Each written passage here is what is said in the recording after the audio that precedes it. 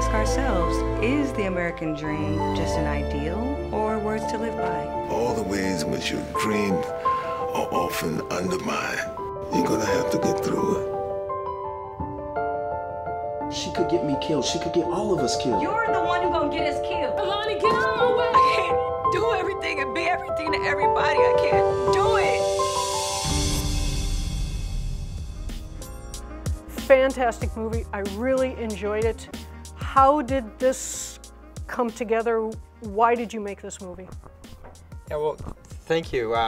You know, this film really grew out of Harlem. It was first written by Sha-Risse Smith, and it really talks about environment and what it is to pursue your dreams and how much sacrifice goes along with that. And I was going to school here in LA, and a friend of mine kind of missed a bunch of class because her cousin had been shot in a drive-by, like right next to her. And I really realized, like, one experience like that, I mean, it completely derailed her from college. And we don't really realize that all the time, just how fragile pursuing dreams is, and that one thing can completely change your future and your destiny if you don't have a safeguard, if you don't have a safety net. You played the part of the brother that wanted to take care of the household. I resonated with that really well because in high school, I had to step up to the plate in my family. You know, I came home to an eviction notice on the door, and I remember having worked months to save up to get my first car, and I gave that money so that we wouldn't get kicked out. So I knew, like, I brought some of my own personal experiences to Jacob because he felt how I felt. He wanted to be the man. He wanted to step up. He saw an opportunity to help his family, and he did what he thought was best to do. So I did a little shadowing when I was there. I shadowed a gang member to get some backstory and some background on my character so I could bring that real, true Harlem essence and vibe. And that was an experience, to say the least. It was. But one thing that really stuck out to me was, and I say this in my behind the scenes, was something I saw him do was giving back so much to the community. On that first day, I saw him giving to, there were some elderly women who were hungry. He bought them food. There was a young man that had, he was slow of speech and things like that. He came up to him asking for candy. He bought him candy, pops, and food. And it moved me so much that the next day I gave something to someone because I just didn't know what to expect that day. Going there to learn something, I was like, what am I about to learn? And then to get there and to learn a lot of things for my character, but to see that was like something life-changing to me. I'll never forget it. Before we actually started to film, I took the first 2 months of it just to really learn the character and how would she walk and why is she looking for this love and how does the absence of her father lead her to look for this love in this older man. So it was a lot of preparation for it, something that I couldn't relate to personally, but I had to do the best that I could to be able to portray that story because it's very real. For a lot of young women. Exactly, exactly. To get caught up in the wrong things, to go searching for love in the wrong places because they feel like they've been denied of that love.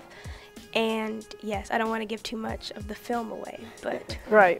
That's always the challenge exactly. here, I can't right? give too much of the film away, but it gets real, people. It's real, all right? It does. What about the cast, working with them? How did that? It was great. We had a great time. I loved it. I really got close with both of them. But just since I filmed more with you, I got close with Ricky. And to this day, we still like talk a lot. And everyone had great energy and high spirits. And we all just wanted to do the best that we could to portray Sha-Risse's story. We just wanted to really get her message out there because as actors and actresses, it's important that we do our jobs and give what the writer and the director wants us to give. What did you think about the role that you played and how pivotal it was to keep her saying, no, I'm here for you?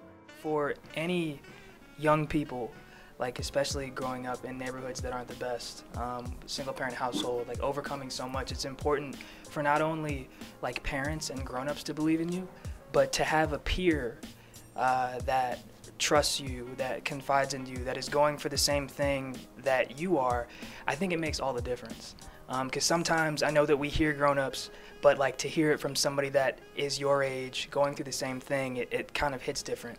And so when I first read the script, like I immediately fell in love with Terrence, and just like the light that he has, and also working with Joy. I mean, it's like she's incredible, and so you know, I was also like rooting for her in real life and rooting for her as Terrence. So it was like, it made it.